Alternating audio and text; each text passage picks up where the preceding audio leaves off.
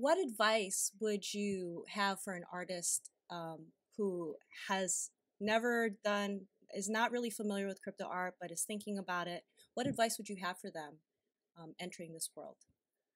Yeah, I think first advice specifically for crypto art is think of blockchain and cryptocurrency as separate. Okay, this is probably not to people from countries where cryptocurrency is a common thing and everything, but from people from countries like ours, from India, or maybe some of the other countries where cryptocurrency is a totally new thing to enter into, and everybody is reluctant to enter into because there is a lot of apprehension there. I would say keep that separate.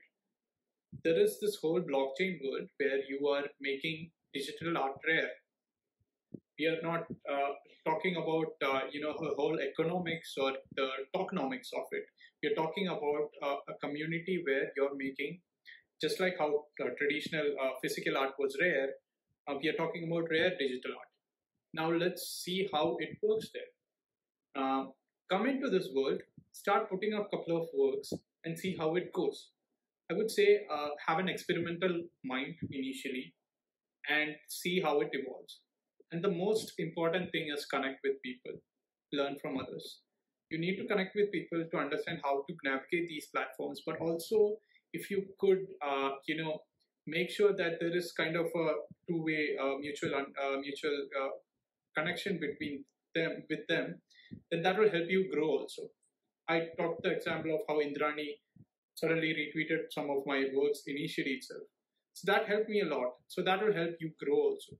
But to anyone starting, I would say be experimental about things. We have an open mind, and just start trying out things. People in this area know that we all make mistakes. A lot of mistakes. I made a lot of mistakes when I came here, and we all learn from that. So just be open to making mistakes and learn from them.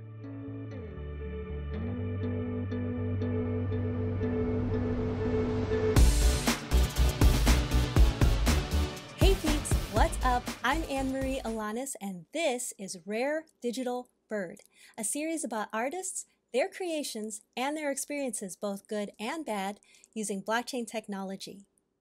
In episode 1 and 2, we discussed how blockchains are software that you can build apps or websites on, and that they allow us to keep track of who owns what, when, and how much. But why is this particular software so important? Blockchain software provides ways for people like you and me to create a variety of systems together for trading things of value like art, money, loans, music, limited edition sneakers, and more. Trading these things with each other in a fair way, in a way that we can all trust. Our current system for trading things of value involves governments and powerful platforms. Governments create the physical currency we use today within that system. As Jared Scott mentioned in episode 1, our currency is also called legal tender. This piece of paper is valued at $1 because the law says so, and because we all agreed to abide by this law for this particular currency. But what if we gave ourselves additional options? What if we created our own system for trading things of value without depending on the rules established by the select and privileged few like Uber, Facebook, Amazon, Google, Apple, or the world's governments? What if we work together to make decisions on how these systems should be run? That is what we are experimenting with now. That's what blockchain technology endeavors to do, to put more power into the hands of the people. That's why blockchain is so important. And that's why it's important for you to be involved in some way so you have a say in how these new systems develop.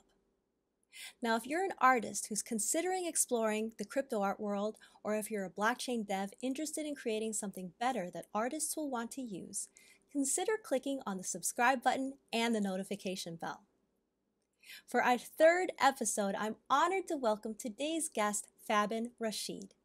You can often find this India-based creative technologist at the leading edge of art and technology, experimenting and diving into interaction design, augmented reality, virtual reality, artificial intelligence, and even his own generative, interactive, and participatory artworks. His projects have been featured in Mashable, Popular Science, and Indian Express. He's exhibited his artwork at Ars Electronica 2020, Florence Biennial 2019, Contemporary Art and Digital Art Fair 2020, Cueva Gallery 2020, Cobalt Gallery 2019, and Rework AI Summit, just to name a few. He's worked for Xerox Research and the Innovation Labs of Adobe. As an innovator, he's accomplished many firsts. He presented his major work of animation brushes called Brush Bounty at the main stage of Adobe Max 2018 as a sneak peek into future tech. He created the first generative, interactive, and participatory art on Async.art. He may have also created the first photographic programmable art on Async. Currently, you can find his art on makersplace.com and async.art. One thing I noticed about Fabin is that he doesn't just use the crypto art platforms to display his artworks. In true innovative fashion, he takes his new ideas, reaches out to the teams of the crypto art platforms he uses, and works with them to explore the possibilities. Hi, Fabin. How are you? Hello, Anne. I'm really great. How are you? Awesome. Let's start with your story of how you got into art in the first place. What brought you into the world of art? Okay, so that's kind of a question which goes back many years back to my childhood, I would say. When I was a child, I probably started scribbling, and there was this. So we have these examination times, right? For when we are in school, we have this test we have to take, and we have to write the examination, and then by the end of this test, you have some spare time till it gets over. So that's when I started scribbling stuff. And there were these posters stuck on my school walls, and I'll just try to, imitate that and draw it down on my paper. And sometimes even my test papers had all those scribbles here and there. So that's probably where I started sketching. But then over time, things have evolved. I learned a lot of 3D. I loved 3D, and I used to work a lot in 3D since childhood. So one of the things was this whole thing about Harry Potter. When Harry Potter released, so there was this sequence where we have this dragon sequence. So I tried to make that in 3D and see. And this was in the early days, some of those early days when I started with 3D, and I was trying to mimic that. So yeah, I mean, I would say that is kind of where it all started, evolving into what I'm right now. Yeah. So when you say 3D in your childhood, like how old were you when you started? 3D was later. So I mean, Harry Potter came way later. So that was not childhood exactly. That was like 2010, no, 2007 types. But I think the scribbles, that goes way back. It's not a long back actually. So yeah, that was during my 3rd grade or 4th grade. I think I started with it. Yeah. Before you went into 3D, did you do any other art, like with acrylics, or did you just jump from scribbles straight at the 3D? Okay. I just bridged the gap there. Just maybe it's this morning thing. I need a coffee or anything. But yeah, I think I did a lot of watercolors in between. And then, yeah, eventually, so it was on and off between technology and, I mean, I used to do a lot on technology side, so science side. So the art and science thing used to be balanced from that very beginning. So sometimes I work on art, sometimes. Okay.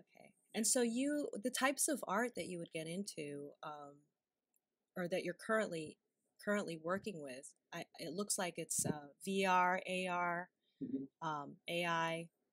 Tell me about all of that. How did you get into that? What interested you about it? Yeah, so I think, as I said, probably down the line, I think this was during college, back 10, 12 years back, I started delving into using interactivity and 3D together. So that is not necessarily static 3D, but moving, animating, and somehow we could interact with it. And probably down the same lines, after a few years, I started working on how when I got my first job, I started working on some of this interaction projects using gestures and moving materials, moving 2D graphics. And that's kind of how I got into this whole interaction design area, and I started seeing what all are the venues of exploration where we could showcase some kind of an experience in a different way, where the person who is viewing the experience is an active participant in it, rather than he or she is just staying and looking at it. Of course, that is a different experience altogether, but I wanted the person to participate in it. That's how I think VR and AR proved out to be a really good medium, where we have this interaction happening between the people, and it's also the whole concept of immersion came in. So yeah, I think I picked up some skills on the way, and I went along with it. AI specifically is a very recent thing. I've been seeing a lot of amazing artists working in creating new things with artificial intelligence. And I started last year with it, to be honest, with artificial intelligence-based art. Yeah. Was that the AI bot? Yeah. It's Tell me more about. I don't want to call it her, or maybe I should, or I wouldn't. I initially did, but anyway. So my point is that Auria was a bot which is so it was unique in the thing that it was a bot in the clouds. We called it the artist in the clouds. So it's in a cloud server somewhere, and it's kind of creating this art every day. So it essentially used a pipeline algorithm sets of using AI algorithms, and it created these unique images out, and it used to post every day to the social media channels, Instagram, Twitter.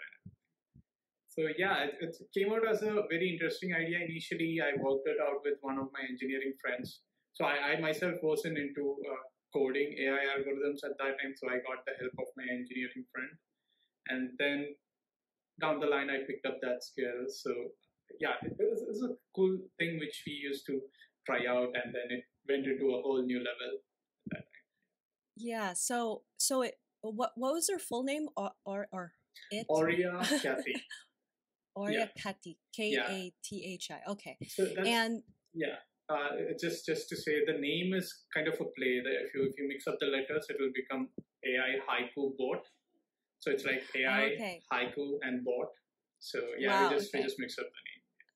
That's awesome. And so it was not drawings that Auria would do. It would be haikus or poems, short poems of some sort. Yeah. So its pipeline is such that it starts by creating a poem, a haiku specifically, and from the haiku it will generate an image based on some of the text in the haiku, and then it will style that image and post it to the social media channel with the image and the poem together. Oh, okay, got it. So poet, artist, maybe. And so it's AI. It's AI, which means machine learning. So how long has she been doing this? Or yeah, so we intended it to be a 1-year project. Started 2019 Jan New Year day and ended December 31st, 2019. So it was a 1 year. It posted for 1 year in both channels here. And did you see a progression of her getting better, or some type of improvement? Yeah. So usually for improvement, we will have to kind of give a feedback back. So we didn't give the feedback back. So there was no feedback as such. It was kind of a serial thing. So although that is said, we did work on its core algorithms over time, and it became more coherent towards the end. It was some of the initial times we are delving into language models and all those things. So we did get a lot of coherency in terms of its content by the end. Although the image, we thought of having more form image, like you understand what it is, but we found that the whole AI art, the beauty of AI art is in the non-interpretability of the art, the abstractness maybe. So that's why we left it to be abstract art itself rather than figurative art or something like that. I see. Wow, very interesting. So I know that you've gotten into all kinds of projects. I saw on Twitter that it says polymath in the description. So I know that you've had patents and different types of projects and AI brushes, and I've seen that you've done like a demo for Adobe. Yeah. So it would be great if you could like talk more about that. Yeah. So the word polymath is a recent discovery. I found this. I mean, whatever we write in Twitter and all those things, those are just things to make sure people are right, interested and everything. But I think I would say I am more of just a creative and a technologist trying to create something. That's the only core thing of it. But to answer your question, I think. So I was working with Adobe for about 2 to 3 years, and it was one of the best times of my life, I would say. There is a lot of we will be creating for creators. Every time we make something, we have to think from the perspective of a creator. We need to learn how they create, what are their tools, what are their aspirations, how do they even go about living their lives, how do they earn, and all those things. And we have to make sure we create these things, the tools which we are creating, such that it helps them. So interestingly enough, I was in more of an innovation lab, which was exploring the future of creation. What would be the future creativity like? What are the tools like? What would people try to make? And a lot of it involved machine learning. We had AR, VR technologies. We used to try with gestures. We used to try a lot of things. And a lot of these things used to translate into publications and patents, and some of them which I've also put up. So the thing is that we always try to, rather than thinking of, okay, what is now? I mean, we should, of course, think of what is now, but we had to think of how would the future be. We were constantly reimagining and figuring out how would creatives approach something in the future. How would you just saw machine learning come out all together with a lot of new creative expressions. Now, how do you sort this out? How do you make sure it's something consumable by everyone? So that's kind of where we used to explore these things. And I think perhaps one of the striking factors, because I used to draw and paint and everything, I used to like the whole hand-based drawing kind of tools. And I found that the digital alter ego for that is the digital brushes. And one of my friends and really good creative in Adobe was Kyle Webster, who used to make all these amazing digital brushes. So I was inspired from him, and I tried to create digital brushes, but not necessarily what is available right now, but what would be the future. So one of the explorations on those lines was something called animation brushes. So you can definitely draw static drawings with brushes, but what if you could draw animations with those brushes? And that translated into a long 1-year project, and that went into something called Brush Bounty, which I presented at Adobe Max 2018.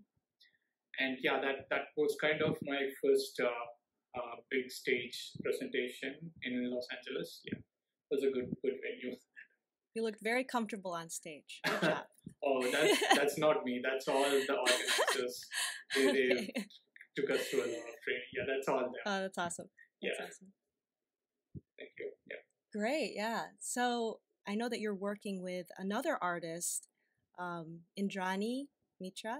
Yeah. On something called Hidden Gems for one of the platforms that you're on, Maker's Place. Yeah. So can you tell us more about that and how you even got into it? Like, how did you start collaborating with Indrani and things like that?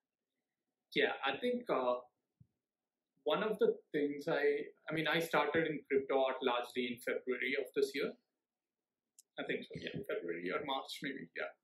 So one of the things one of the conferences or events which I attended at that time was the Rare Art Festival, and there was this conversation by Art No, Jason Bailey. So he was telling about how it's not just about it's creating, but it's all about giving back. So, you should make sure that everybody's involved, and there's this whole community evolving around things. So I was new in this field.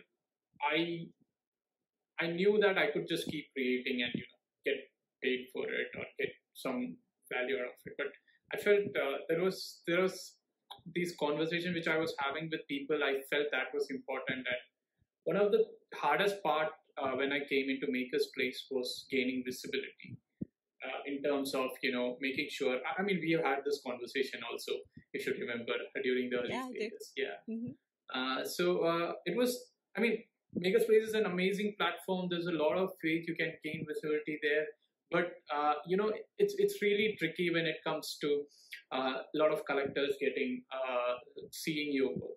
So I try to empathize with others who would have the same feeling, and I wanted to make something or do something about it, such that it helps them, such that you could make sure their work has more visibility. Now, I don't want to start another platform. I don't want to start another, whole new venture or anything like that.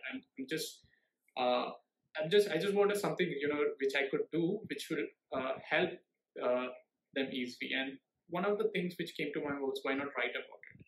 And that's when I came up with this idea about hidden gems, which is largely finding out those very new artists, very emergent artists in Maker's Place or other platforms, and just writing a review about it. I mean, I like to look at art. I like to admire it. I like to think about it, and I like to write about it. So I just used that, and I just wrote one of those editions. And so let me just see if someone will even look at it. And then there was a whole lot of interest. Everybody started talking about it, asking me, who are these artists? What are you? I mean, who are you? And how did you start here?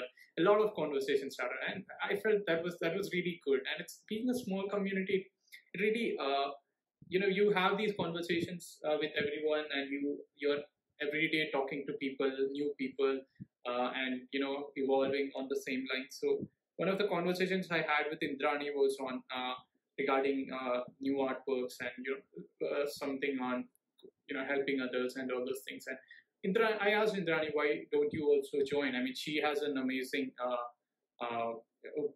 amazing capability to play with words. She's really good at writing. So I thought, why not you also give a try at this? And she was like, yeah, let's do it. And then we wrote one together, and we made an official Twitter channel and everything, and it worked out well. And then down the line, we had a conversation with the Makers Please team, and we thought we decided to make it exclusive for Makers Please. And right now we are writing to the official Makers Place blog as Hidden Gems. That's awesome. Yeah. Now, I do recall you had mentioned something about dreaming about boats, and that's what led you. Oh, yeah. So that is something about. So I think perhaps it was 2 years back, I started having a lot of dreams about boats, and that's kind of what interested me into. I mean, it kind of translated into a lot of my paintings. I've drawn with boats. I've drawn, parts of boats and all those things. But that eventually led into one of those.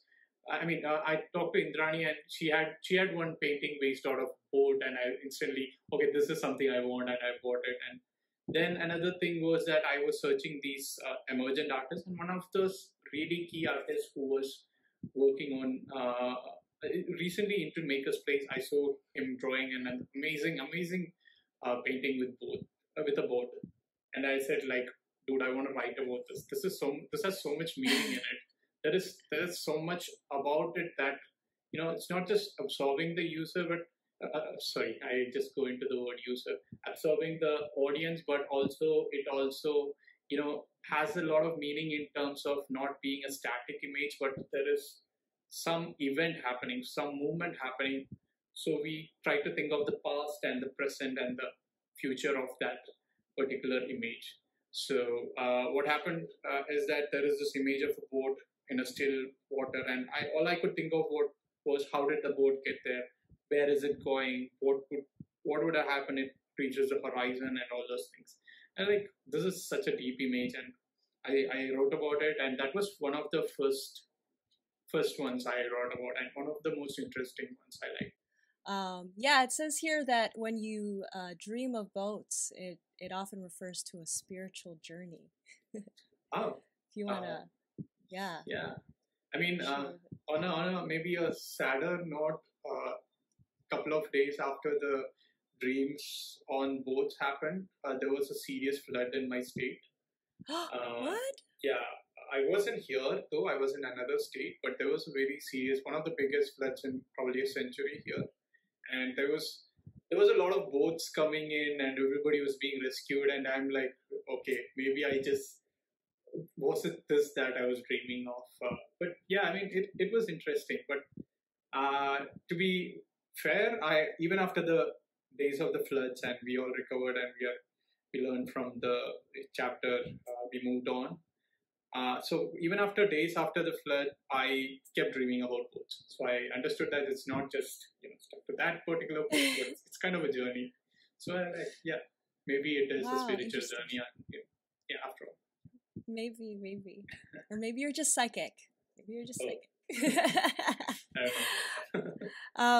And who actually inspires you? What inspires you?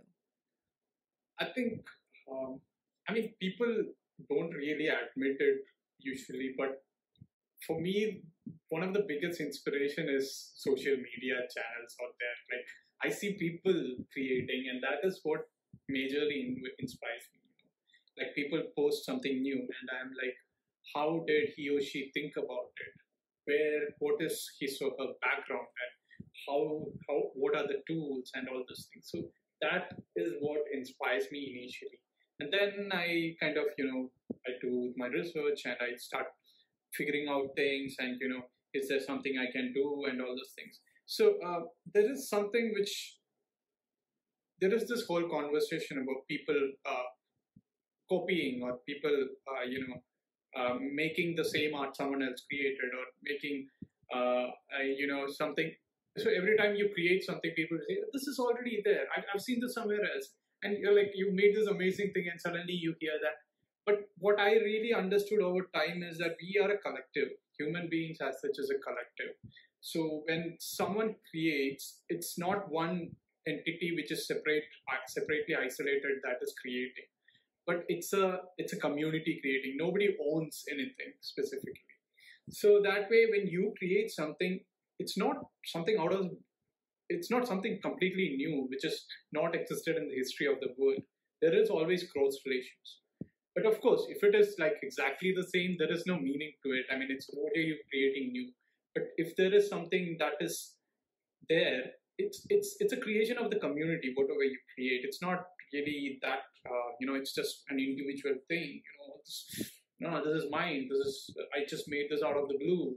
It's not. That's not how it happens. It's the community that is making you or helping you create it. So that way, when I look at it, that is how inspiration strikes me lastly. Perhaps to tell one person who has inspired me a lot in my life, I would say the name of John Maeda. So John Maeda is I would say a designer technologist, but he is much more than that. And he was previously with MIT, and then he was the president of Rhode Island's RISD, Rhode Island School, and then he is now with Publicis Sapient. But he was one of the people who started a lot of things in terms of designing in the field of design and technology together. And he is also one of those people who start. So I think perhaps during the same conference at Adobe, I met him in 2018 in Los Angeles, and it was one of those very unique moments for me. And one of the things he presented was this interface of having a code written down as a sketch. In terms of you have this interface which is called a sketchbook, or probably like something like a place where you're not exactly developing something, but you're making a sketch out of it by writing code. So this was one of the earliest inspirations which I think his students took forward and created this tool called processing, which is something widely used right now in the field of creative technology, and I myself have used it a lot. So the fact that I knew this is how the idea of processing came out, that just blew my mind. And it was a great time to have a conversation with him, shake his hand, and I'm like, okay, this is amazing. I'm meeting the person I look up to most. And yeah, that was really Wow, that must have been awesome. So, like, what did you guys talk about? Did you talk about? So it was kind of a fanboy moment. So it was largely about how I like your work and all this thing. But yeah, I mean, we had this very short chat. He just gave the talk, and we had this short chat, and I talked about processing and how it has helped, how it has evolved us along the way, and he was happy to know that there are these people who are designers who are also working in technology. I mean, that's something. That's something uniquely which I like so much myself. So that's something I wanted to express to him. And yeah, a very short chat. Probably we'll have a longer chat later on, and hopefully, yeah. Oh wow, that would be awesome. Um, I I think this would be a good time for us to start talking about, since you're talking about processing and generative art, and you did mention interactive art. We could actually go into your two pieces that um, Regalia and In Other News. That would be. Yeah. And I did notice that they're both on Async. Mhm. So maybe if you could talk more about what Async is all about and then go into your pieces. Sure.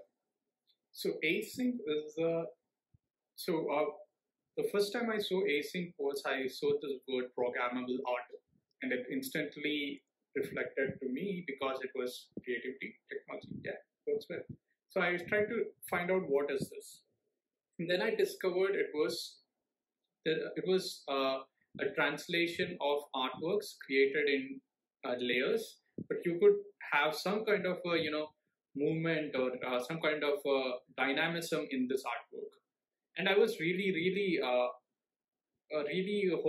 held on to this idea because there was a lot of platforms out there right now. Even we try to create all these platforms, but most of it was static art that was being showcased, or there is movies or videos, but there was never really something which is uniquely dynamic. And that way, in the crypto art space, async has placed themselves very uniquely. So I subscribed I applied as an artist there, and luckily, I think after a week or two, they accepted me, and I started having conversation. They were an amazing team. They are an amazing team, and I started to talk to them to understand the whole process. So they are not trying to instantly bombard everyone with code and all these problems of programming, but they are trying to make sure that the whole traditional artists or some of those newer digital artists can also embrace this programmable technology. Can we bridge the gap such that it's an inclusive way of bringing everyone together into programmable art? That just blew my mind. I'm like, they're not making this exclusive elite class where you have only this really great professionals who are making this, but really great technologists who are making this, but you are bringing all artists and everyone together. So I started conversing with them, and they told me about the whole concept, the idea, and everything. And I thought, perhaps for myself to get used to the platform, I wanted to start with something with a simple, not many, not many parallels, not many moving pieces, but something with a simple concept. And that's when I started In Other News. In Other News was photographic art. perhaps the first one, Async. It was a series of photographs which I clicked a few years back in Hyderabad, and it's on the concept of how the creator consumes his or her own creations. So when times like perhaps the pandemic situation happens and we are at a situation where we have to consume our own creations, like for example, if you are someone who creates food articles, you cook, you own a restaurant or something, the situation has reached some to a critical situation that you have to consume your own creations. You make something and something like art, and I'll have to buy my own art. I mean, that's kind of a very weird situation out there. So that's kind of what I was trying to propose. What happens when this vicious cycle of someone creating something and then consuming that happens? And it kind of related very much to the pandemic situation, and I used those photographs there. In fact, one of the unique things was that I myself bought one of the layers of the art to complete the cycle. So yeah, that's how it went on. That's a very cool concept. Thank you. Yeah, so I see you have seven others. You call them others. Yeah. That would be featured in this newspaper. Yes. So it was on the concept of this mythical king called Ravana. So Ravana was supposed to be the evil king, and Ravana had 10 heads. So each head had different kind of expressions and thinking capabilities and all those things. But each of these 10 heads represented the 10 heads of evil and all those things. So if you see the photograph, the 7, or probably it was total 9 in number. 2 of them are in another layer, hidden layer, which is what I bought. So I'm the 10th person. So it's like 7 images, 2 hidden images, and 1 me myself. So if you look at the 7 images, you'll see that each of the head is turned slightly towards one direction. So it starts from the left, and then it goes to the center, and then towards the right. So that's like if you imagine 10 heads to a person and you take a photo of the person, it's like it pans slowly to one side. So that's how the photographs were taken. Some of them I had to lie down on the road when there is a huge traffic going on to take the right photographs. Some of them I had to climb some buildings and take the photo. It was an amazing experience. But yeah, that was my first Async.art. I think yeah. And I noticed that in the headline, one says other news, and it looks like the undo. Yeah. The undo. What is that about? So I wanted one layer which is to represent the newspaper titles.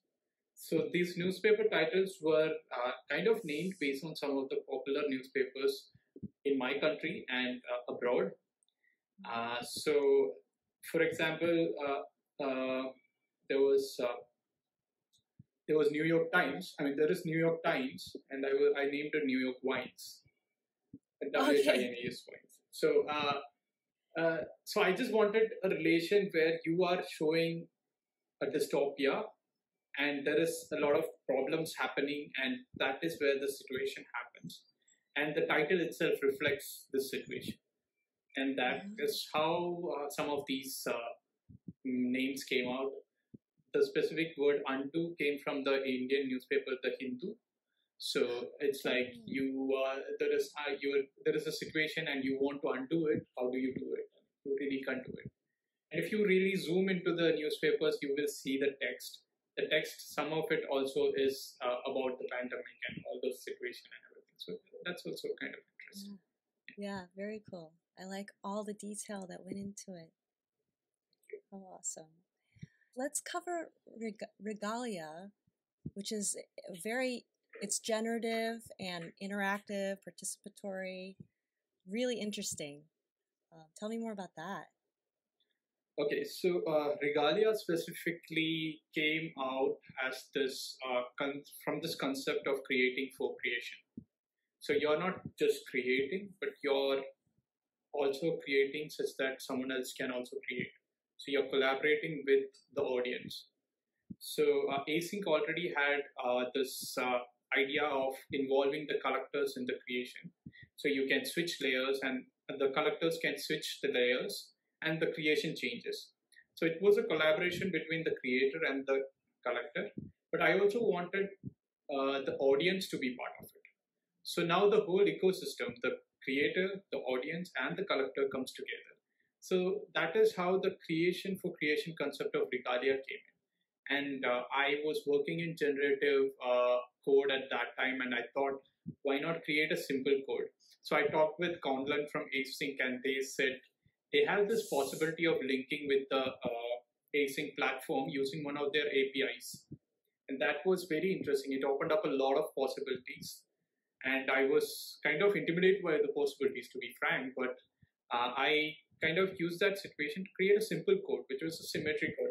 It's nothing new, but it kind of started this whole concept of how can you create and someone else participate, collaborate with you, and create the final creation.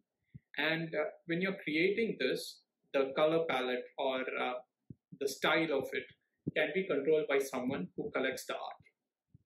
So bringing all these together, Regalia became an art which was kind of the first time in the crypto art world where you bring all these pieces together and you have a generative art which is, actively resting somewhere else and you can interact with it. So it was an interactive art, and it's also a participatory art where the audience also participate with it. So we thought this is unique, but we didn't know how people would perceive it, and we thought let's just run a small competition around this. And then so many people were excited about this. So many people started creating, and so many people shared their creations. And I myself was blown away by some of those creations because I never thought it could reset. So that's emergence, right? You make something and you don't know what capabilities it would have, and then I felt so good that everybody participated, and that's how the whole Regalia story went. Yeah. Very cool. So I'm actually looking at this now. I'm looking at actually in other news, and in other news it shows a state. Is there a state change on this? There is early state changes. Yeah, I mean basically you can just switch the layer states. That's all. Yeah. Oh, okay. So actually, the owner would be able to change it, or does it depend on something happening? Because isn't it there's sorry, or either one, like for instance, just so regular people can understand like what this all means. Yeah. Like if it were to be sunny outside, maybe something would change in your art, or if Bitcoin were to, I don't know, make a big dip, then something would change. Is there anything? Yeah. What does the state change? Yeah. What does it depend on? Yeah, let me explain. So in other news is a regular, not a regular. It's an async art in its whole glory, in the sense that it has layers and the layer state changes. As in, you have one image that could be replaced by another image, could be replaced by another image. So in other news was a basic attempt at my first async art. But on the other hand, Regalia. So async already has this integration with some of these things like the time of the day or Bitcoin prices and all those things. So when you integrate that with your artwork and you have these layers, you could probably change the layer based on each of these things. So you could have one layer to show up, one image to show up in one day and another image to show up in another day. So recently there was this amazing creation by Yura Meron, which was I think it's Yura. There were 365 images, which shows up every day of the year, which is amazing. And I think Regalia went one step ahead, and I kind of linked this layer state changes to the controls of Regalia, basically the settings of Regalia, wherein you have a layer state change, which the collector would collect and, will be switching the layer state. But what will happen is the setting of Regalia changes such that the brush size changes. So if I have a brush size layer, I can change the brush size to small, big, or medium. So people will draw with a big brush if the collector switches it to a big brush. On the other hand, yeah, similarly, if there is a color palette, so I had, I think, 6 color palettes, maybe 6 or 5 color palettes. Yeah, so the collector can switch the color palettes if he or she owns the owns the layer. And then suddenly, whoever creates something with Regalia will be using that color palette only. So yeah, they kind of, I would say, they kind of control the canvas, the collectors.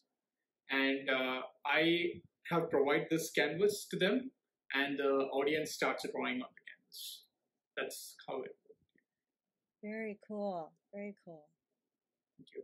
All right. Thank you for explaining that, because I mean, this is a very new concept, very awesome concept. And I just would love more artists to know about async for sure.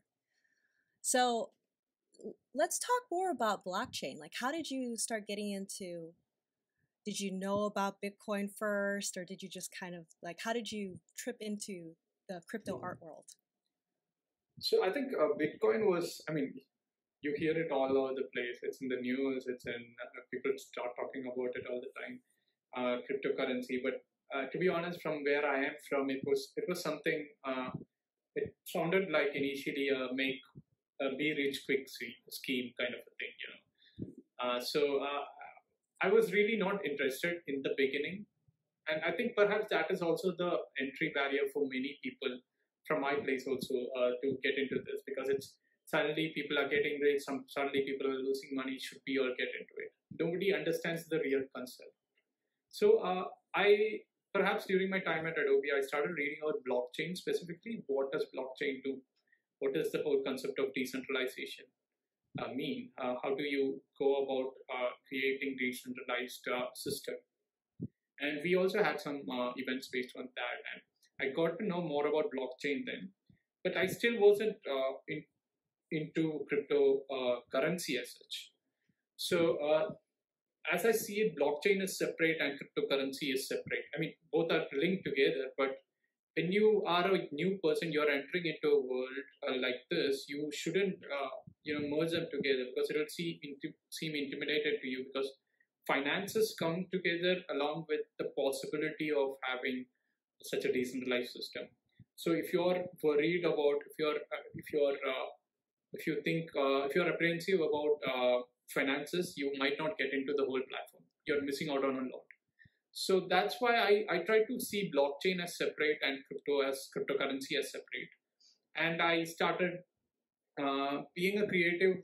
Crypto art was probably the first thing which I could even find out what is happening about. So I learned about Super Rare from one of my. So we had this group for generative artists, which is largely a group for people like us creating generative art. And there was one of my friends who was posting regularly in Twitter on how he posted a creation in Super Rare and he got it sold. I naturally was interested, coming from a marketplace kind of a background, and I wanted to, especially we used to work on marketplaces back then. So I wanted to know what exactly is this, and he kind of onboarded me into the whole concept of how blockchain is decentralized. You have a creation which can be put into this and it will be unique. And suddenly this kind of reminded me of an idea previously which I had, where I was thinking of how art could be unique and how it could be unique if it is said unique by a lot of people. So I'm like saying, okay, this belongs to Leonardo da Vinci. If everyone says that, then it does belong to Leonardo da Vinci. So that's exactly what is happening in blockchain. You have a lot of systems saying this belongs to a particular owner, and that kind of was an easy connect for me, and that's how probably I started in the crypto art blockchain world. But again, cryptocurrency was something which I was like, okay, I don't know about this, and in my country there was regulations against this, perhaps in 2019. so I couldn't even start with it. Also, I think the regulations were relaxed early this year. Only after that could I even start venturing into what is cryptocurrency and how do you go about it. So yeah, I think that's how it all started. Very cool. And you got to give the artist a shout out. Which artist is this on? I have been, I mean, his name is Dame. He is one of my really good friends in the space. So Dame is the person who introduced me. He's an amazing friend, and we have been having conversations. So I met him in the generative arts group, and then he was the one who introduced me to Makerspace to begin with. And I mean, since then I have so much gratitude to him for introducing me to Makerspace. And I think he himself went out of the crypto world for some time and then came back, and then we were having a lot of conversation on this. It's him. Yes. Shout out to Dame. Yes. So that, I guess that would be a good segue into like collaborations and community. I know the community is really important to you. You mentioned something about the hashtag Grow Together, things like that. Can you talk more about like the importance of that and why? Yeah, so I think this kind of relates to the couple of philosophies which I mentioned about the creating for creating, and also the concept that it's not just one person creating. You learn from a lot of people, you are connecting with a lot of people, and you create based on that. So essentially, when you make an art and you say this is a masterpiece and it sells for like $1 billion or something like that, that's not necessarily, you're not the only person. When you win an award or something, you're not the only person who's winning it. When you make a big venture and become successful, it's not just you who is making it. It's a lot of people around it. It's a lot of things which happen that lead to that. So I think it's really important that these people are also considered when we are growing. And as I see it, my growth myself over the years has happened not because I was like spearheaded person just going in one direction. I used to do that for some years back then. I just was like this focused person who just wants I just want to do my stuff and get there. But I realized that if people are growing with you, it's a very good thing that you will always have people around you to guide you, criticize you, make sure you're on the track, or even help you. I mean, of course, help us a lot. And it's always there. I mean, it's not like you're keeping them separate. So when you win something, you will see that there are a lot of others who are also winning, and that wins are your wins also. And your wins are their wins also. So you're not winning as a single person, you're winning as a whole community. And that's really important in this times where there's a lot of divisions and separations happening. I think this whole inclusivity is required. And that's kind of where I used to tell people, hashtag grow together. Let's grow together. That's how this thing came out. And it worked out well for me, and I've seen it work out well for, I mean, Indrani was the person who would just like that, when I post something, she would just retweet it. I'm like, why do you retweet it? I mean, I just met you. But she was so open to retweeting it. And I'm like, it's that one retweet gave a lot of eyes to my work, and suddenly I realized the importance of that. And that's how you keep sharing, you keep sharing others' work, you keep talking about and involving people in things. I think, it's always the community that is growing together, right? That's what. Yeah. That actually is good to hear, that an artist retweeting your work means a lot to you, because that was definitely when I was working for Makerspace, that was definitely part of the culture for artists. It's like uplift the artists in the community, Yes. So that's so awesome that I think I should mention something that I think it was you who introduced me to this Telegram group of artists. It was not an artist group, it was a lot of community around crypto art. And that was one of the places where I saw a lot of conversation around this people helping each other out, people directing people, and that really helped me into getting the idea of, okay, there is already a very good community and let's all participate together. So I think our conversations initially in Makerspace also helped in this whole thing together. So yeah, thanks. I'm so glad. Yeah, of course. Yeah, for sure. Yeah, very, very, very supportive communities, and there's I think that there's also an async Discord, and in addition to Makerspace and things like that, and the communities around on those platforms are awesome. So I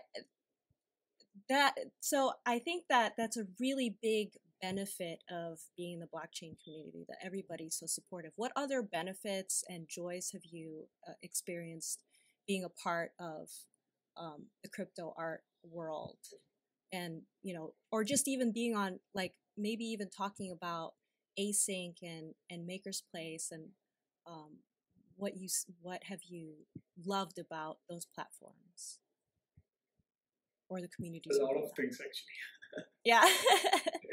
Yeah. So I think Async specifically was amazing in terms of the whole concept of programmable art. That itself was a very big new thing for me.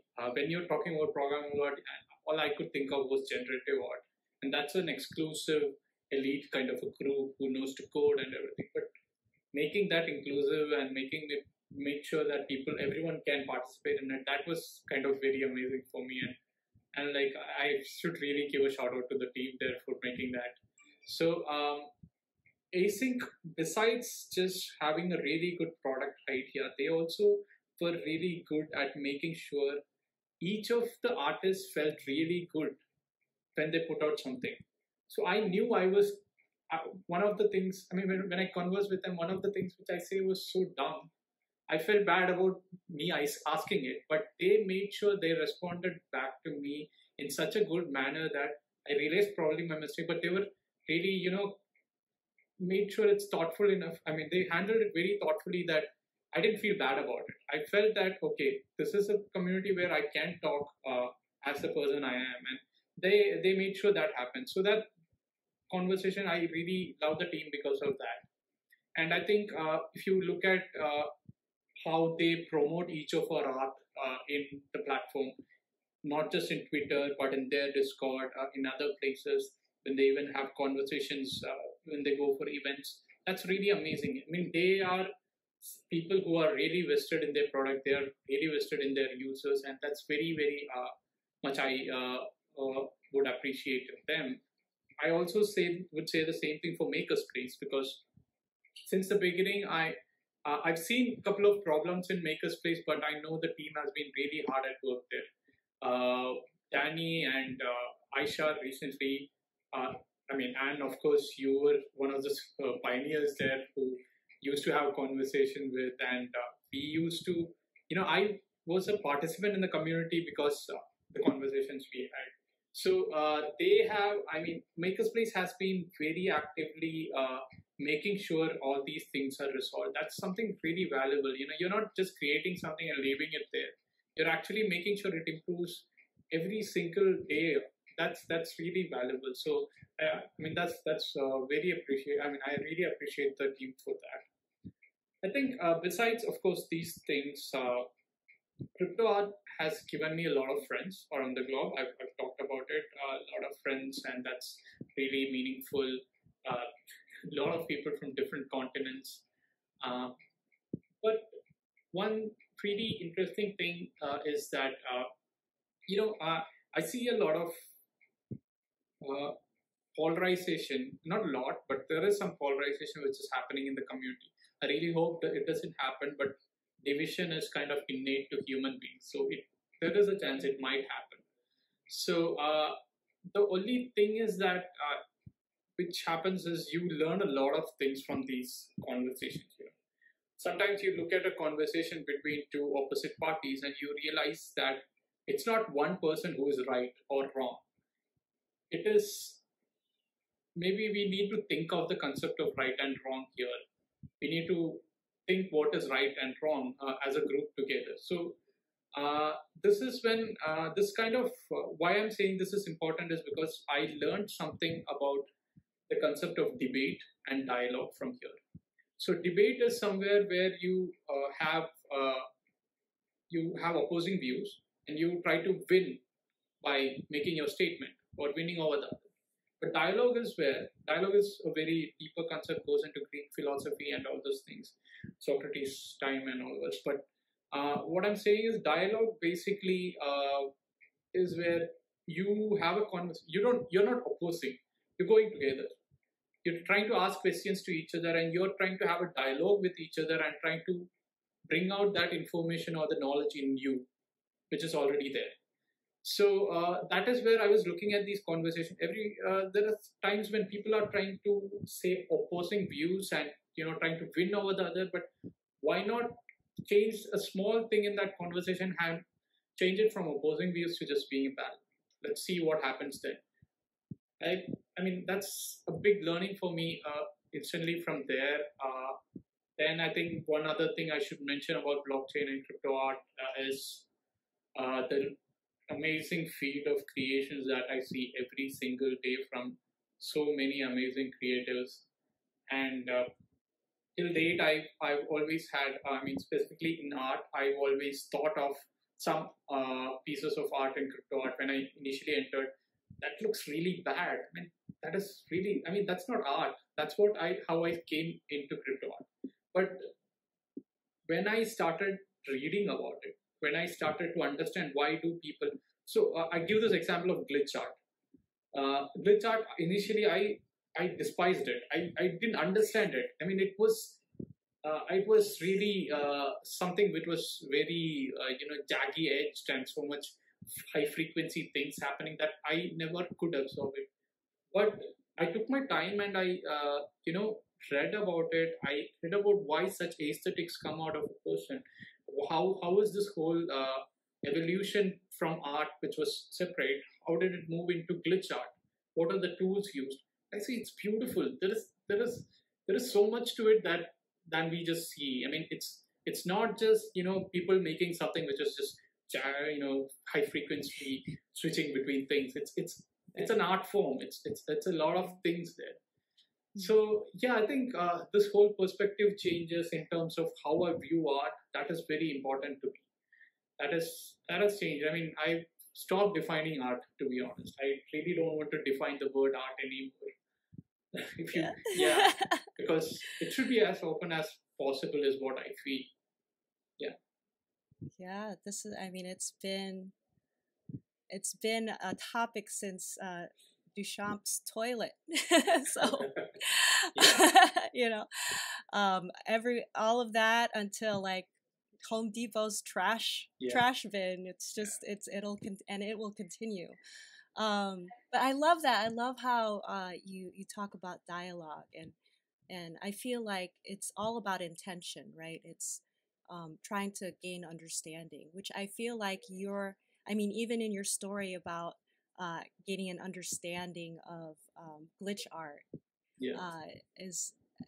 I think that's so important to like have an open mind about that.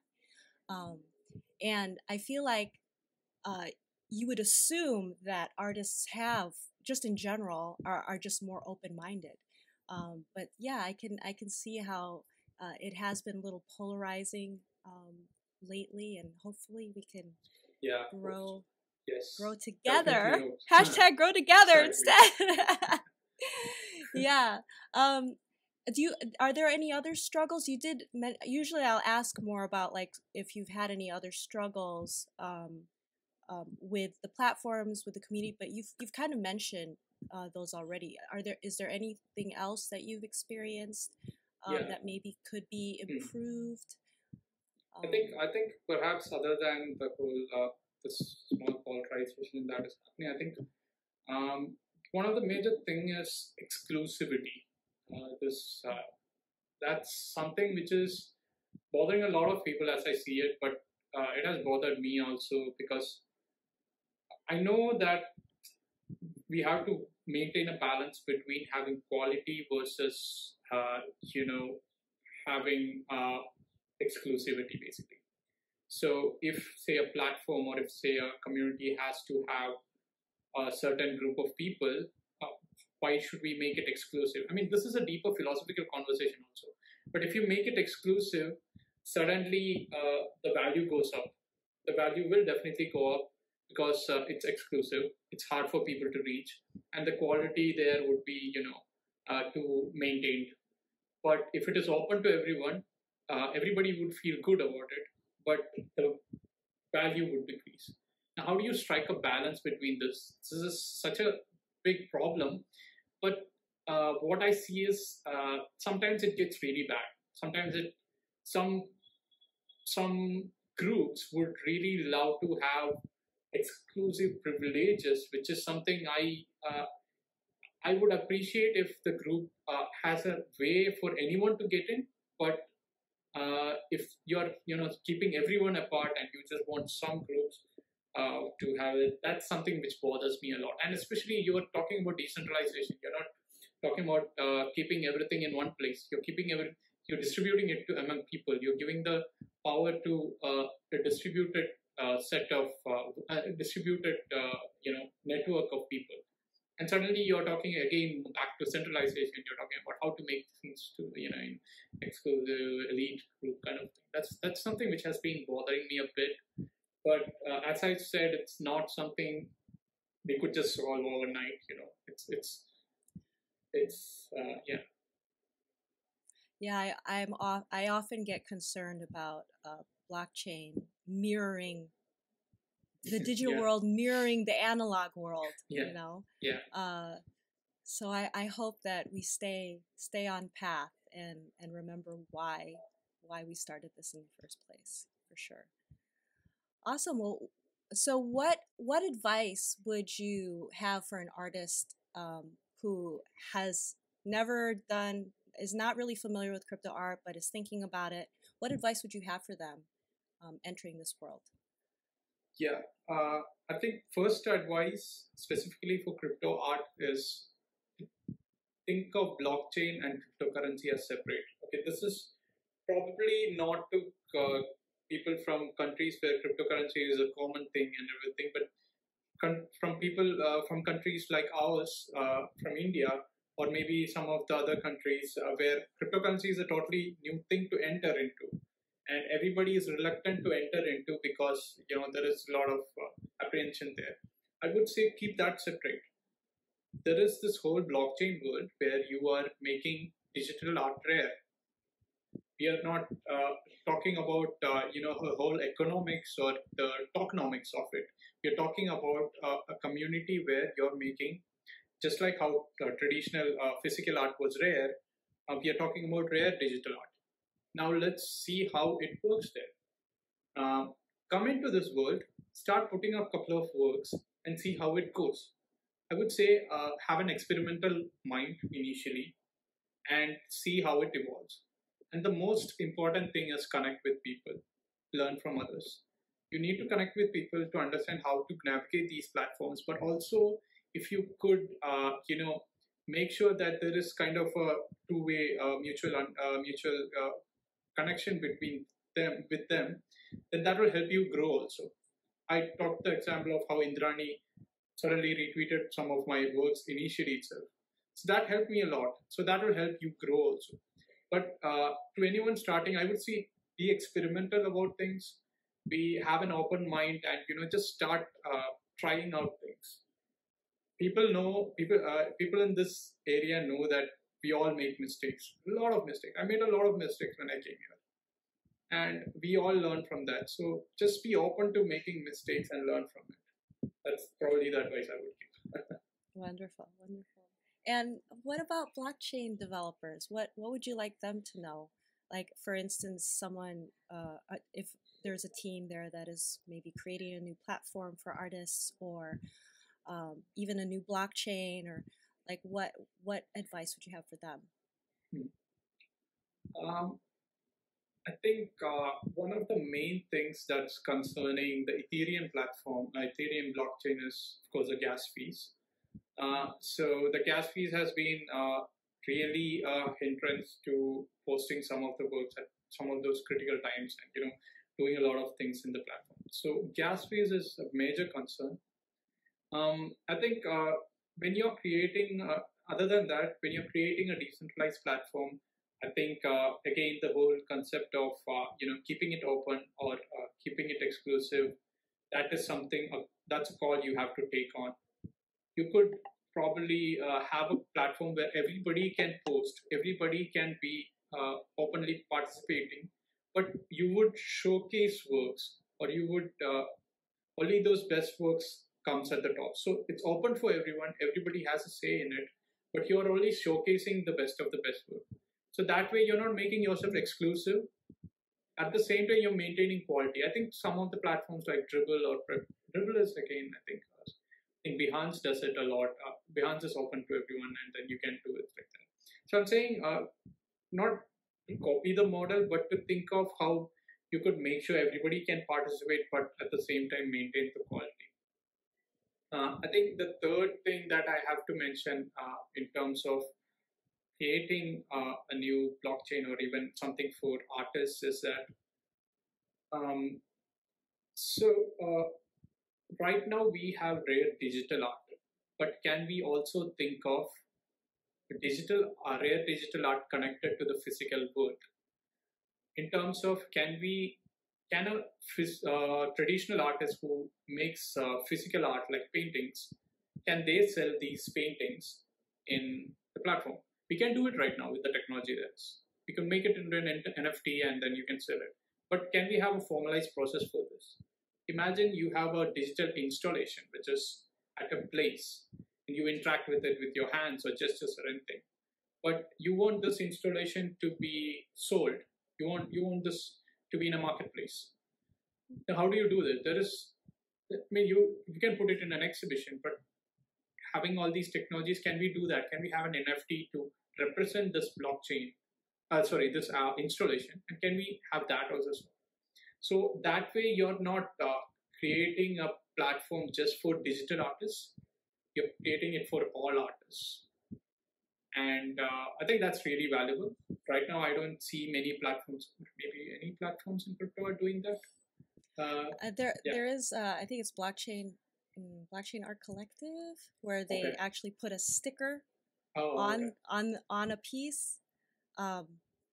I often wonder about like what if someone were to peel the sticker off and things like that. So I'm not quite sure if there's been any if they've progressed in any way of improving on that. So I'm not quite sure, but that's the only one that I know of. There could be more. So yeah. I think there's something called digital twin. I've been working with them recently for one of my works. Kind of crypto art, but it's majorly they provide a DNS for they give the .art domain basically. So your art.art will be the it's kind of they'll give you a website which is kind of authenticating your artwork, which it's called a digital twin because it's the digital twin of your physical artwork. So so that's kind of something I've been looking at, and I've kind of put up one of my major arts in that. But yeah, that's one really good thing to look at. How would people mix these platforms together? So all kinds of artists can come here. And one final thing I would recommend is to have. I think I wanted to discuss this with others also. Is to have a page for showing progress. The works in progress or the how the process basically. So when you have an art, you're just showing just that snapshot. But to many people, at least for me, a lot of the process is interesting. So I want to know how this concept came into mind, how this evolved, the whole story behind it, what all steps you took, what all tools you used. If you're open to sharing it, I would love to learn from it, love to read about it, and probably that is how I would be valuing your artwork. Probably that is how you are valuing your artwork. So you should probably show that. So if there is somewhere where you could, write about it, put images and videos, and show a process, that would be really amazing. That's something else. Yeah. Yeah, those are great ideas. So what current projects are you in? Any exhibits, IRL or online, that you want other people to know about? Yeah, so a couple of things I mean, I recently exhibited a couple of months back at GetAF and in Ars Electronica recently, a project called AI Brushes, which we talked about. So the AI Brushes project again was the whole venture into digital brushes with machine learning. And I'm also submitting some of them to the New Rips conference. But one of the videos from that was I called it the Nova Rem. That kind of went popular in social media, but it again started a whole conversation about how traditional art is different from digital art. People from traditional art world looked at this video. So the video is basically translating a hand-drawn patch into an augment. I don't know if you've seen it. I have. It's the one that looks like a field with the tree. Yeah, that's the one. That's the one. It's me drawing on the one side and the digital replica, which is realistic, showing on the other side. It's just a simple video, but my whole concept was to show that you're moving into this whole digital world. You're not just leaving this traditional world out. You're bringing that also together with you, and you could augment it, you could enhance it, you could do a lot of things with it. So that's kind of how I created it. But suddenly people looked at it as a tool, not as an artwork, as a tool, and you're like, hey, this will be really cool for me. I don't know to draw, so this can make amazing drawing. I just have to draw something bad and it'll make amazing things for me. Another group of people said, oh, this takes out our job. This artificial intelligence is taking our jobs away, which is a big conversation to itself. But you see the fear and you see the sudden difference happening in perspectives when you see this work. So I've been trying to understand what all kinds of views such an artwork has brought into people, and that's one of the key works I'm working with right now. I mean, it's done, but I'm trying to see people's opinions on it. I've been giving a lot of conversation, a lot of interviews based on that right now, since it's been to Ars Electronica. So yeah, that's one of my major projects. Another project I have, which is a 3D sculpture, which is interactive and generative, as always. But yeah, kind of participatory also. But it's a 3D sculpture. You could keep it in your VR room, or it could be in a AR area. So it could be in AR or VR basically, and it will change based on some kind of input from you. So that's something I'm working on with the Async team. But yeah, that's kind of a project which has been going on for I think 4 or 5 months now. I think those are two of the major projects which I'm working on right now. Yeah, that's exciting. And you said the AI brushes are done, and you're gathering feedback. Is this something that will be available to the public someday, or how can, I don't know? Tell me more about that. That's a good question, because when I did the AI brushes project, some part of me wanted to create a set of tools, and some part of me wanted to just explore and create something like a creative expression, an artwork or something like that. So by the time when I evolved this work, I didn't have a goal in mind, but when I worked on it for 1 year and these things came out, I never wanted it to be a tool as such. There are some parts of it which could be really good tools, and that's why I'm kind of writing papers on it. But the other parts of it were not really tools. Those were kind of things to invoke questions in people. For example, there was this one video where you could control a slider, and suddenly the landscape changes. So there is a slider for snow cover. So you can increase or decrease the snow cover. So snow cover will instantly change. You could increase or decrease the tree cover. So the tree cover will, and the landscape changes. So that was not a tool. I mean, I don't want it to be a tool where you have all these images and you can change it. That's not what exactly I had in mind. It was kind of a statement on climate change and how humans can easily control nature. So you can easily, I mean, I shouldn't say easily control nature, that's wrong. What I'm saying is, so far humans have established so much things that nature has been, changed dynamically by the influence of humans, and that is what I'm trying to show in the video.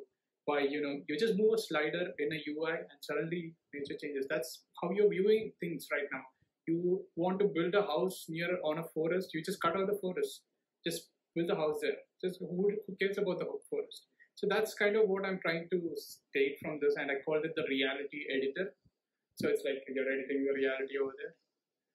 But yeah, so to answer your question, I think part of it were tools, which probably, hopefully, goes into paper, and probably might be able to convert into something later on.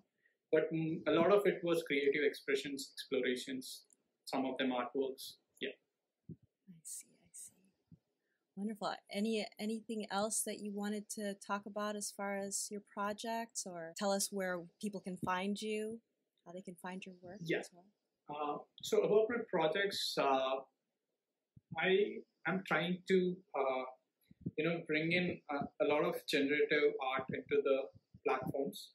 So I've been conversing with some of the platforms to have embedded websites. So you're making a generative website, can be embedded. So Maker's Place has this preview of images and videos, but can we have a preview of a website in that box? So that's something I've been conversing, so that generative artists like us could sell some of our generative art, which is not just an image or a video, but actually something which you could interact with. And also to find me, I think the best place would be in Twitter. I've kept my messages open, so anyone can drop in any message at anything. And also I'm on Instagram. I think my website, is nurecas.com, nurecas.com. And I put up some of my works there. It also has an About Me page, which has a contact field. So you can contact me there as well. So these are kind of the areas where you can find me. And if you really want to meet me physically, you can come all the way to India. I'm more than glad to host you. Oh, that's so very nice of you. Awesome. Thank you so much for spending time and talking about your work and your experiences. Awesome. Thank you so much. Thank you for this conversation. I really like your new venture, Rare Digital Bird. I would surely look forward to more videos from here. And all the best for that. And all right. Thank you so much. If you haven't already, please help support this channel by hitting the subscribe button, clicking on the notification bell, and smashing that like button. Thank you, my rare digital birds. Until next time, fly high.